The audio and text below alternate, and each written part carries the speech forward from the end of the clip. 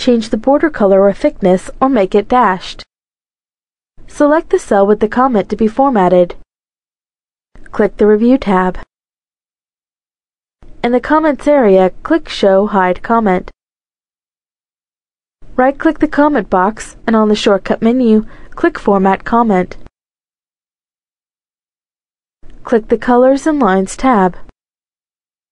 In the Line area, from the Color drop-down, select a color for the border of the comment. From the Dash drop-down, select the type of line to be used for the border. From the Style drop-down, select the line style for the border. In the Weight field, enter the thickness of the line. Click OK.